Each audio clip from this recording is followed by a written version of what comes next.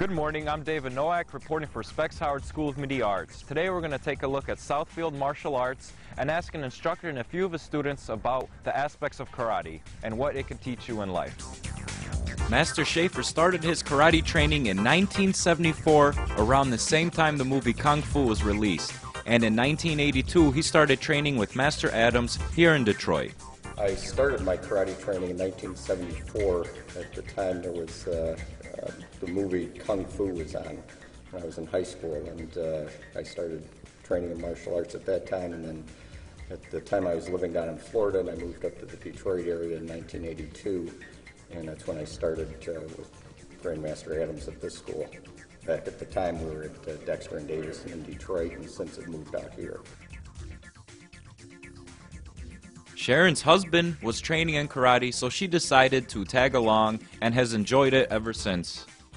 Well, my husband was doing karate, and I kind of looked interesting, so I thought I'd try it, and I started about 3 years ago, and I have really enjoyed my training so far, and intend to keep on doing it as long as I can.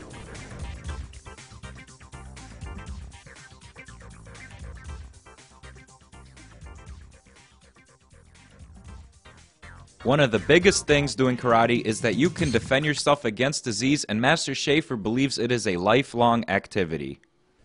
It's a great, biggest thing is that you defend yourself against disease. It keeps you active, it reduces stress, keeps you with weight control. It's a great activity for anybody.